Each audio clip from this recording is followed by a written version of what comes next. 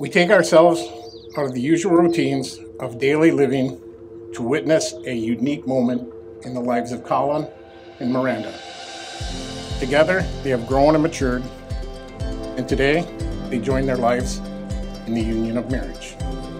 Because you're the ones who have supported them and known them so well, it is only fitting that you are the ones to share this once-in-a-lifetime moment with them.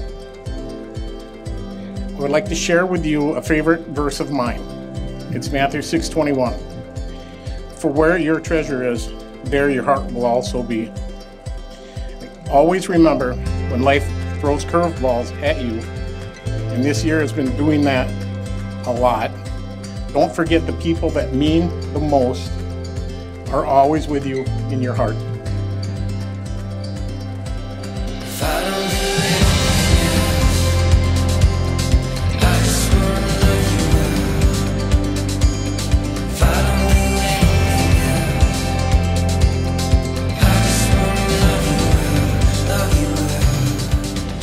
Collin, the decision to choose you as my husband has been a simple one because you support me nonstop. From my smallest whims and requests, like hour drives to Trader Joe's, to my larger educational and career goals, I'm not sure where I would have gotten without you constantly telling me that I am capable and I am good enough to do the hard things. To wake up with instant support is purely incredible.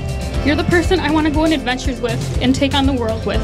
And I don't believe that there will ever be an easier decision in my life that I could make than making the decision to make my best friend my husband.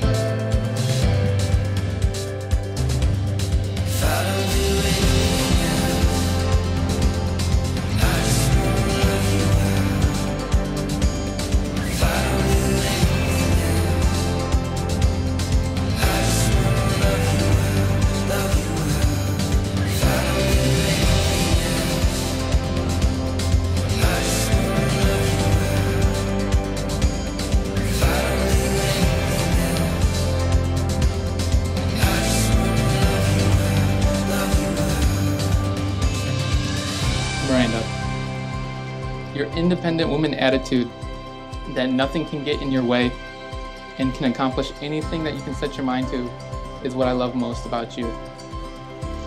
Our similar life goals and my best friend, and are willing to do things that I like but that you just don't like sometimes.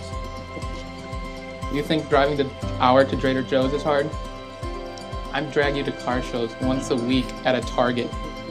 But most importantly, you are the best cat mom to Dave and Terry that any feline could have. I love you.